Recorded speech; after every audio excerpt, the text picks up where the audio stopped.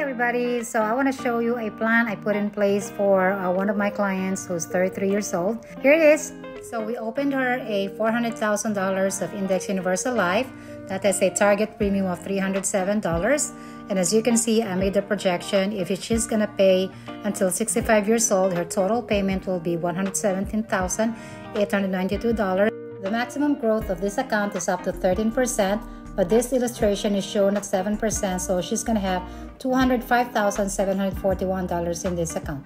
But the average growth of this account for the past 20 years is around 8.15%. And this account has a guaranteed growth of 0.75%.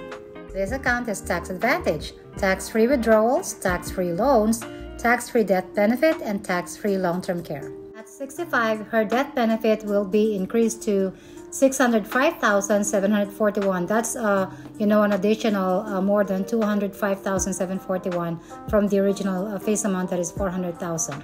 She will also have a 2% long-term care of the death benefit if she gets approved, or the per diem of the state. She will also have up to 90% of the critical illness rider. She will also have a 100% of terminal illness rider or benefit. And of course, she's going to have a $25,000 final expense included in the life insurance.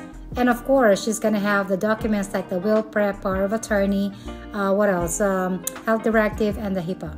As you can see, this plan has growth, has safety, tax advantage, and proper protection. And that's what's going to happen to that account if she gives only target premium. What if she is going to be giving more than the target premium? Imagine the growth. That's going to be in part 2.